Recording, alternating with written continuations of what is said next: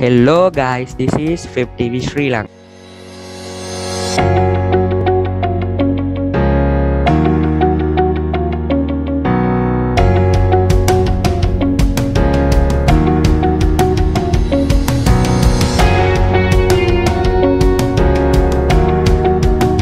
Hello guys, this is 50V Sri Lanka and welcome to a brand new science lesson, grade 10 science chapter 5, and that is nature of friction. So let's see. Nature of friction.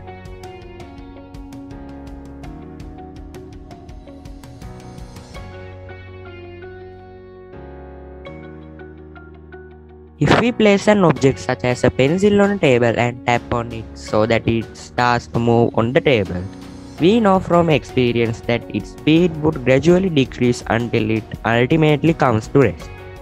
If we place the same object on a surface smoother than that of the table, the object would move a longer distance on the surface before coming to rest. The forces that act between the surfaces of two objects in contact with each other to oppose the relative motion when the objects are moving relative to each other, or to oppose the tendency to move when the objects have a tendency to move relative to each other, are called frictional forces. Let's read it again. The forces that act between the surfaces of two objects in contact with each other to oppose the relative motion when the objects are moving relative to each other, or to oppose the tendency to move when the objects have a tendency to move relative to each other, are called frictional forces. There are three such types of frictional forces, and they are static friction, limiting friction, and dynamic friction. Static friction is no relative motion even though a force is applied on a body. And limiting friction is it just begins to move. Dynamic friction is the frictional forces that act on bodies when they are in relative motion. So these are three types of friction and the meanings of them are here. Activity 1 in your textbook. So let's see. Items required: a block of wood weighing 60 newtons, a Newton balance.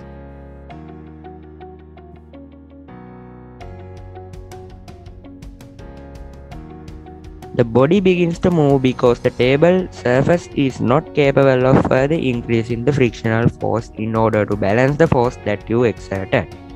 In other words, the frictional force does not exceed that force. The maximum frictional force exerted by the surface of the table to oppose the motion is equal to the force necessary to just start the motion. This frictional force exerted on the body before the motion start is called static friction. I told about this. This frictional force exerted on the body before the motion start is called static friction. The body begins to move and acquires a small velocity. This maximum frictional force between the surfaces of two bodies in contact with one another is known as the limiting friction between the two bodies. The frictional force acting on the body after the body starts to move is known as dynamic friction between the two surfaces. I talked about this. Dynamic friction is slightly less than the limiting friction. Factors affecting the limiting frictional force.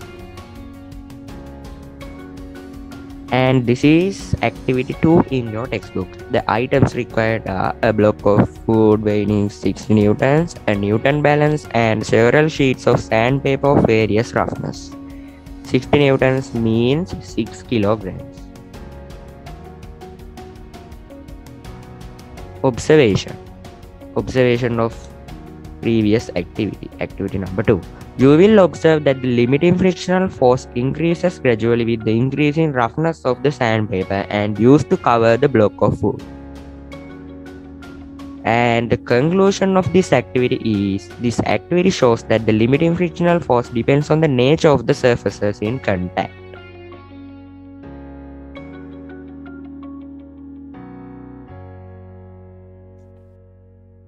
And that means if we increase the roughness of the surface, it it is difficult to move the object, and if we decrease the roughness of the surface, we can move easily.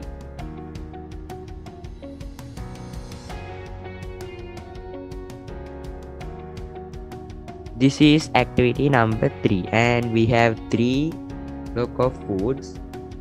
So let's see the observation and conclusion. Observation of this activity.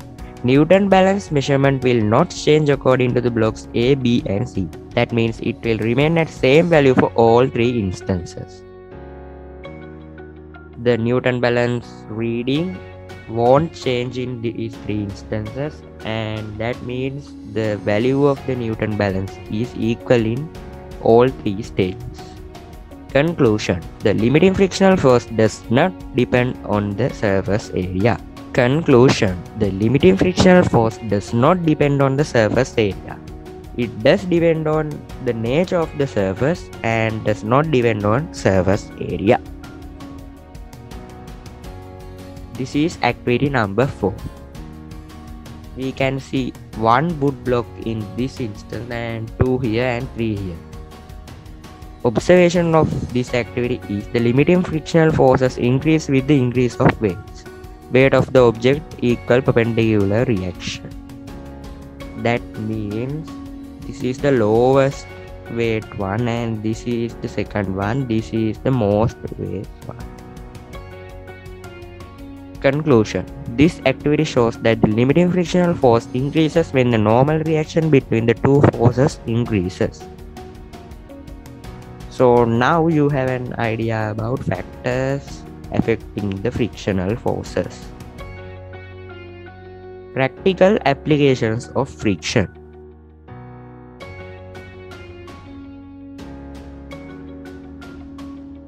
Various parts of most of the machines and instruments that we use daily are in contact with other parts. When we operate these machines and instruments, these parts slide on one another, giving rise to frictional forces. Therefore, when machines are operated, an excessive amount of additional work has to be done against frictional forces, causing a loss of energy.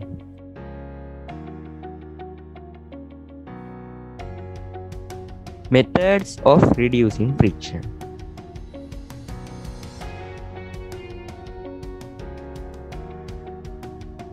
Reducing the roughness of contact surfaces or polishing them, applying lubricators such as graphite, lubrication oil or grease between the contact surfaces, inserting balls that could roll between the contact surfaces. Such balls can prevent the 2 contact surfaces from sliding on each other.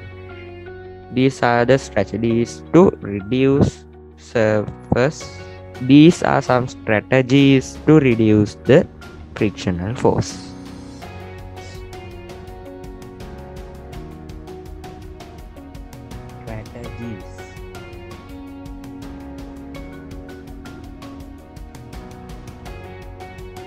Advantages of frictional forces. We can walk on a surface only because of the frictional force exerted by that surface on our feet prevents slipping.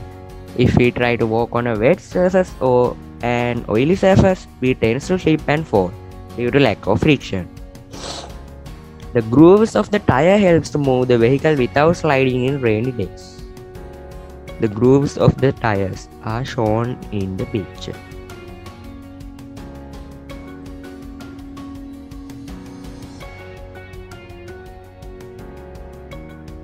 So thanks for watching guys. If you have any question related to this lesson, leave a comment, and if you like this video, put a like and put a comment too. So don't forget to subscribe. Bye bye.